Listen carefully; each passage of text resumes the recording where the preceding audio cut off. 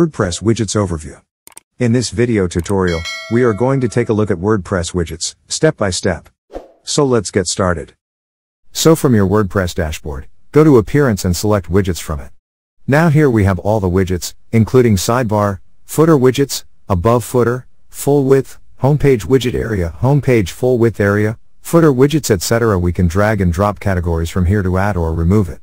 Now go to your site and refresh it. So here at bottom, we can see Meta tab. Back on widget page, let's remove Meta from here.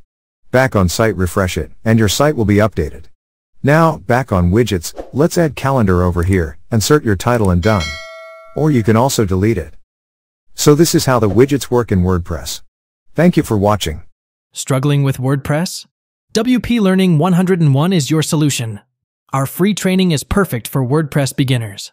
Click the link below to join WPLearning101.com and start mastering WordPress today.